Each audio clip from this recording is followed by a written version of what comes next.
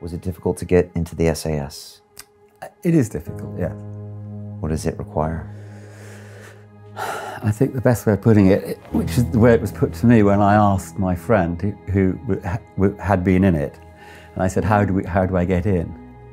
What's the story? You know, can you give me some tips and a bit of sort of mentoring? And he looked at me and just said, no.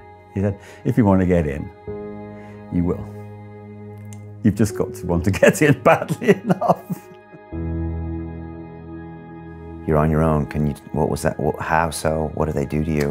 Well, you know, obviously you're not entirely on your own. You're moving across the Welsh mountains, the Brecon Beacons, and you're going checkpoint to checkpoint.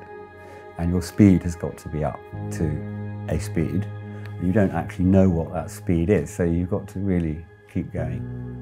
And unlike in the army, nobody is saying well done, and nobody is saying badly done. And that's very hard when you come from the army, where everything is being looked after, and you're being shouted at, and get a move on, man, or, well done, man.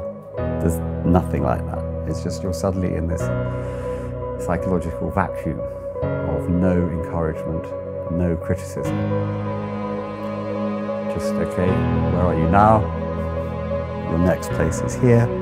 Show me on the map. Okay. There's nothing magic about it. They're just trained as a pilot is trained to develop special capabilities, techniques, and ways of doing things once they've been selected. And theirs is a specialist job in exactly the same way as a pilot or a member of a tank crew. And I think at times people think there's something magic about them. There isn't. They're just very high-grade people trained to a very high level in specific type of operation.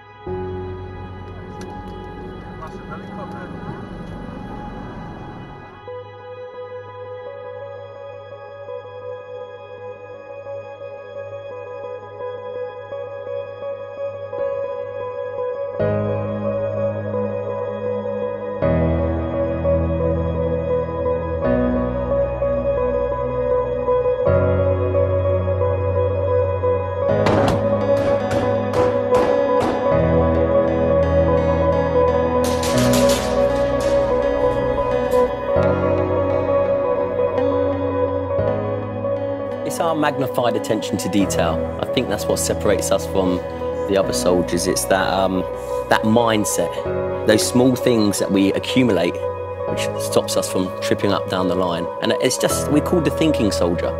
It's because we don't just run in and headlessly do the job. We think about what needs to be done, how best to execute it, and then we carry out the job to the best of our ability. When you were the first man in to go into a Taliban camp, Yep. for example, how did you prepare for that?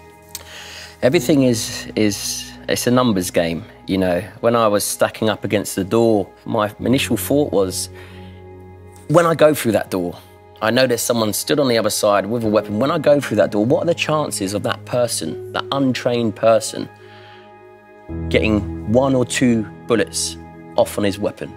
Okay, the chances are quite high. What are the chances of one of those bullets hitting me in the head and killing me outright? That's very slim. You know, it might hit me in my body armor, it might hit me in the leg. So what are the chances of me actually dying? It's slim, because I'm the aggressor, I'm the trained soldier. By the time I get in and finish the job, or my power's on my back, he will come in and finish the job. I've taken a lot of lives, but what I do remember is not necessarily the people that I've killed, because obviously I'm the first man in. I've done 3 tours of Afghanistan. I'm kicking doors down on a daily basis. We're hunting down Taliban commanders. But what I do remember is not pulling that trigger. What people must remember, that my job is to conserve life, is to save life. I only take life when there's a level of evil that's been surpassed, or I'm in immediate threat, or my pals are in there's immediate danger to life.